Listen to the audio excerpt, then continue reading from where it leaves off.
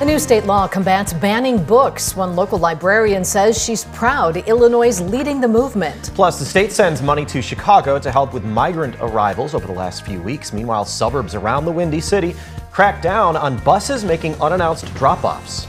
And a moving company reports more people are leaving Illinois to live elsewhere. Only 2 other states in the nation saw more outbound movers. Live from WTVO 17, this is Eyewitness News at 5. Good evening, I'm Mimi Murphy. And I'm Eric Wilson. A new state law is in effect that bans book bans. Librarians across Illinois are praising the move. Drea Baroni spoke to one public librarian about the legislation. And Drea, what did she have to say? Yeah, Eric, Mimi, this is the first law like this in the nation. The bill signed by J.B. Pritzker stops state-funded libraries from banning or removing books because of religious or partisan disapproval. It comes as a response to the backlash schools and libraries face over controversial books. In fact, the American Library Association says that attempts to censor books reached a 20-year high in 2022. A local librarian I talked to says she's proud that Illinois is the trailblazer for this new law. To say no. In Illinois, we look at the ethics, we look at what is best for our communities, we support our library staff to stand up to people who want to censor and challenge the materials we have in our library, and we believe that it is valuable to have diverse collections that reflect the needs and interests of the whole community. I'll have more on what this new law means for librarians and community members coming up a little later at 6. Eric? Thanks, Drea. We'll see you then. The man accused of killing a 6-year-old Palestinian-American boy and hurting the boy's mother appears in a Will County courtroom. Wadi Al-Fayumi was stabbed to death at his family's home in Plainfield in October. His mother was also stabbed. She survived. Will County prosecutors say the family's landlord, 71-year-old Joseph Zuba, attacked the two because the Al-Fayumis are Muslims. Stabbings happened shortly after the Hamas attack in Israel. Mourners gathered outside the Will County courthouse to demand justice. Wadi was not just a son, he was a friend, he was a child, he was a student who loved life. He was a bright soul filled with dreams and aspirations. We mourn the loss of his promising future by an act of Islamophobic violence. Wadi's accused killer is due back in court March 7th. The man's charged with hate crimes, along with first-degree murder and attempted first-degree murder.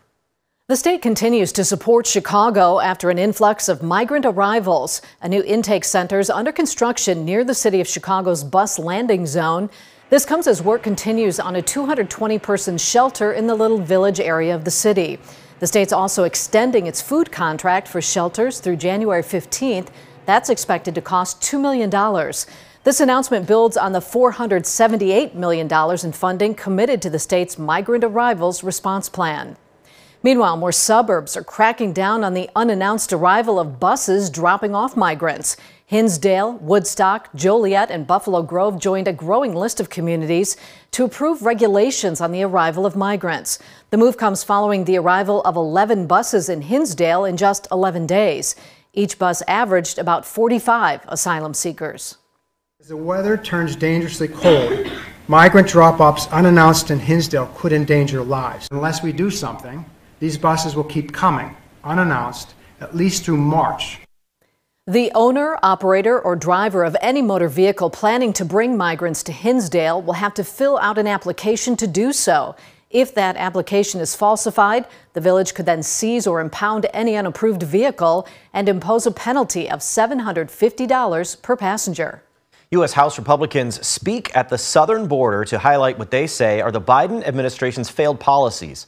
2023 saw a record number of migrants cross the border illegally. Last month, Border Patrol agents faced around 10,000 illegal crossings a day. Republicans say the White House has done little to deal with the ongoing problem, and they're not budging. With this congressional delegation coming along with Speaker of the House, the time is now for us to send a message that it's either we fix this right now or we suffer for another year. We see the border package as non-negotiable. It has to be a border security package first and foremost before we look abroad or overseas. The Biden administration says since May last year, 460,000 migrants in the U.S. illegally have been deported. A White House spokesperson adds the administration continues to work with Senate negotiators on a new plan for border security. Governor J.B. Pritzker has appointed the next director of the Illinois Department of Children and Family Services. Youth justice and child welfare expert Heidi Mueller will take on the role. Mueller's appointment is pending Senate approval. She currently serves as director of the Illinois Department of Juvenile Justice. The current director of DCFS, Mark Smith, will continue to serve in his role through this month. Mueller will assume the director role on February 1st. Smith announced his plans to depart DCFS in October. About 7,000 pounds of ground beef are recalled because of E. coli bacteria. The Department of Agriculture says it discovered the contamination during routine testing. There are not currently any cases of illness. The meat's likely still sitting in fridges and freezers. Valley Meats in Coal Valley, Illinois, produced the beef December 22nd. It was shipped to Illinois, Indiana, Iowa, and Michigan to restaurants and what the U.S. Food Safety and Inspection Service calls institutional users. More people are moving out of Illinois than moving in. U-Haul's Growth Index report for 2023 put Illinois third in the country for outbound movers last year. Only California and Massachusetts saw more people leave. U-Haul calculates each state's net loss by comparing the number of one-way moving trucks arriving and leaving the region. According to the latest U.S. Census estimates, about 33,000 residents have moved out of Illinois since July 2022. Southern Illinois firefighters save a pet after it's hit by a car. Last Saturday, firefighters in Jackson County were called to an area off Route 3 after a report of a dog being hit by a car. First responders say after the dog was hit, it crawled into a long culvert. One end of the culvert was crushed, and there wasn't enough room for the dog to get out. That's when firefighters started digging and used the jaws of life to widen it enough for the dog to escape. It's not clear how injured the dog is, but the local fire department board president says the pup was happy to be back with its owner. The Iowa caucuses are less than 2 weeks away. Up next, candidates ramp up their campaign efforts as the former president still leads the polls.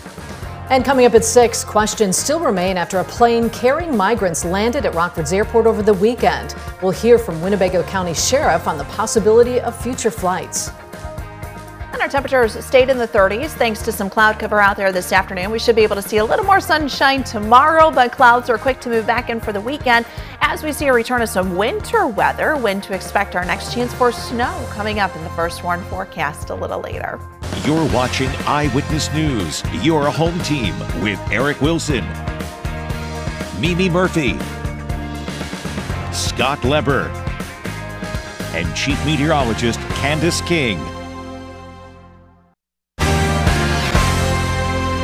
Republican presidential candidates are less than 2 weeks away from the Iowa caucuses, which offer the first look at who voters want to run in the election. Those candidates are getting in some last-minute campaigning, with former President Trump the clear frontrunner in the state. Here's ABC's Rena Roy. The countdown is on to the Iowa caucuses. Republican candidates hitting the campaign trail in this home stretch. The caucuses, less than 2 weeks away, will be the first time Republican voters get their say. The candidates also getting an opportunity to create some momentum. Donald Trump is running on his issues. Nikki Haley's running on her donors' issues. I'm running on your issues. Florida Governor Ron DeSantis going all in on the state, visiting all 99 counties.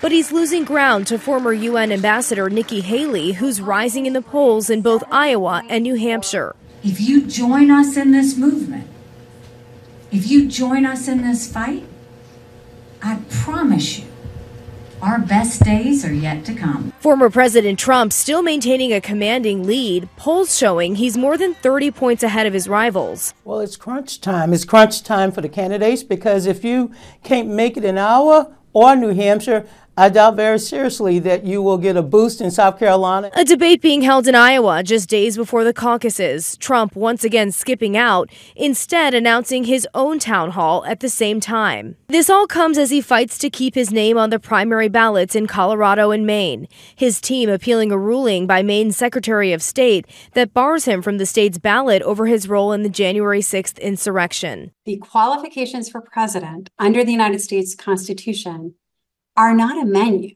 They're not optional. My job is to follow the Constitution and the law. The former president is also expected to appeal a similar ban by the Colorado Supreme Court. Meanwhile, President Biden is set to ramp up his campaign for re-election starting this weekend. Rena Roy, ABC News, New York. Snow flurries may start flying around here soon. Coming up after the break, we'll hear from Candace on when we could see some more winter weather later next week.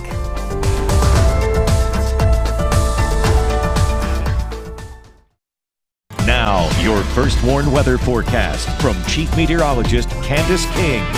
It was a little slick out there early this morning as we dealt with some showers, drizzle, and some freezing drizzle from time to time late last night and very early this morning. So that did create a little thin glaze of ice in a couple spots out there. But we take a live look with our SkyTrack camera on the northeast end of Rockford, our Javon Bay Hospital camera, much more quiet, just still dealing with the cloud cover here for us late this afternoon and evening. And that again held our temperatures in the 30s, although we were still above our average high for today. 33 in Rockford, 34 in Freeport, 33 in Monroe. A little bit of a breeze out there has dropped that wind chill factor down just a bit. 33 for our weather watcher Terry in Genoa, 30 the dew point temperature, and a westerly wind now at 7 miles per hour. Well, we've been fairly quiet for much of the afternoon. There's a weak upper level system just to the north of us moving through Wisconsin. That could give us a flurry or a light snow shower here over the next couple of hours. Nothing too significant, I don't think, but in some spots we may see the visibility drop just a bit, especially late this evening as some of that flurry activity moves through. Little to no accumulation is expected with that,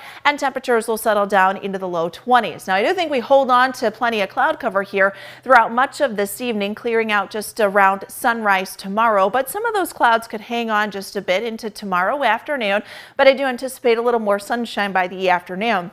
Winds will turn to the southwest for our Thursday. Temperatures are back into the low 30s. Again, we see the cloud cover come back in for Friday, but most of Friday going to stay dry. Maybe a flurry light snow shower Friday night, then into Saturday. So following the weekend into next week, things get a little more active. We've got a couple of light snow showers that come in once we get into Saturday. Same thing for Sunday, some minor accumulations with that. And then again, keeping an eye on that system going into, actually a couple systems going into next week. So 32 degrees, that's where we'll end up for tomorrow. Some morning cloud cover, and then skies will turn partly cloudy. Winds, they're a little on the breezy side, first from the northeast, and then it'll actually shift around to the southeast once we get into tomorrow afternoon. Now, a couple of things we're keeping an eye on going into next week. That impactful storm system early next week during the Monday afternoon, Monday night, and Tuesday time frame. That is a given. We are going to see some sort of storm system come through during that time. Biggest impacts as of right now, you've got wind and colder temperatures. Snow is possible, and as we get a little bit further into the week, towards the weekend and into next week, if that track holds, snow will become likely going into that time, but that track could change. Then we've got a few more systems towards the end of next week and even going into next weekend where we could have a few more snow opportunities coming up. So this has not changed. That dip in the jet stream, that strong trough of low pressure developing out to the west, regenerates the jet stream, allows those strong winds to develop. You get that area of low pressure to track and develop and move through. But again, that storm track still in question. So the things that we know going into this, that impactful storm system, the colder temperatures, the return of the wintry pattern, storm track, and the overall intensity, along with our precipitation type and just how much. But when we look at this kind of as a whole, we're starting to see a little more of a consensus that would favor parts of southern Wisconsin and northern Illinois on the colder side of things, which would give us the potential for some accumulating snow. Then on the back side of that, a lot of wind through Tuesday night. So again, that Monday afternoon through Tuesday night time frame, really something to keep an eye on. Until then, quiet here for Thursday, Friday, some light snow for the weekend. Temperatures will stay in the 30s here as we head into next week. We know you and the rest of the team will keep us updated as we get closer to that. Candace, thanks. Reagan's in next with sports. The Bears get ready for their season finale Sunday in Green Bay. And the Chicago Bulls hope for a comeback win after last night's poor performance. Reagan will preview that game after the break. Now sports with Reagan Holgate. Whether it's a win or a loss on Sunday, the Bears' season will come to an end in Green Bay, but they have an opportunity to play spoiler and end the Packers' chances at the playoffs. And after a pretty up and down season, it would be nice for things to end on a high note for the Bears, especially for QB1. We know that Green Bay's playing for a lot at stake. They're playing for a playoff spot right now. So I just think with, kind of all that on the table, I think, it'd be a great feeling to, end the season off with a win in Lambeau. We're going to keep it about us. There's always that factor of, hey, there's an important game for them for sure, right? An important game for us for sure. And, we're going to leave it at that. It's a rival, and we're excited about going up there and playing some football. Now, another Bears player received some national recognition this week. That's rookie cornerback Tyreek Stevenson. He was named the NFC Defensive Player of the Week after his impressive outing against the Falcons. Stevenson totaled 5 tackles, 2 interceptions, and 4 pass breakups in the Bears' 20-point victory over Atlanta. Stevenson's 4 interceptions this season are tied for a team best, along with Jalen Johnson and Tremaine Edmonds. The Bulls are in the Big Apple tonight to take on their conference rival in prime time. They lost a tough one last night as Joel Embiid dropped a triple-double. And to top it off, the Bears could not get their long-range shooting going. While they have to get ready to take on a good Knicks squad, head coach Billy Donovan is hopeful that last night's loss will be a teaching moment for his squad. I'm not a big flush game guy, I just think there's always something to be learned in any of these situations, but we have to move forward from this. The physicality part of it, I thought, was the tone that we kind of at least tried to set early wasn't good, and then I think what happened was it got worse with our inability to make some shots, and we just, we're going to have nights like that. Well, let's hope tonight is not like that. You can watch that game right here on WTVO as it tips off at 7:30. And it doesn't get much bigger than this game in boys basketball tonight. Guilford is undefeated and currently leading the Nick 10 Conference, but Belvedere North not far behind at 5-1. Those two will go head-to-head. Make sure to join us at 9 and 10 for the highlights. That's sports. We'll be right back.